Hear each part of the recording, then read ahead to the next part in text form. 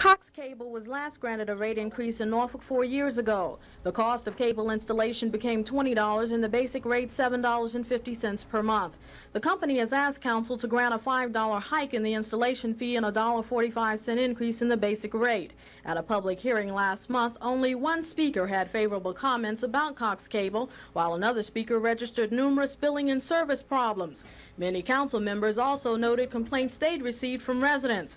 Considering the 30,000 Cox subscribers in Norfolk, council members today told Cox representatives that they wanted the company to provide better service. If they maintain that level, they've done the things that they said they were going to do, then the rate increase would stay in effect. If they haven't done the things that they said they were going to do, and we can find any evidence of deterioration, that the rate increase would be rolled back.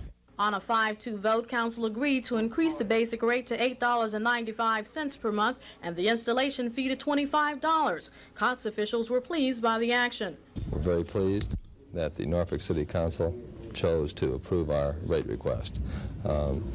Both Cox Cable and the City of Norfolk have the same goals, and that is to improve the highest level of quality service possible to the citizens. The new rates are expected to become effective October 1st. In Norfolk, Ava Hurdle, The Daily News.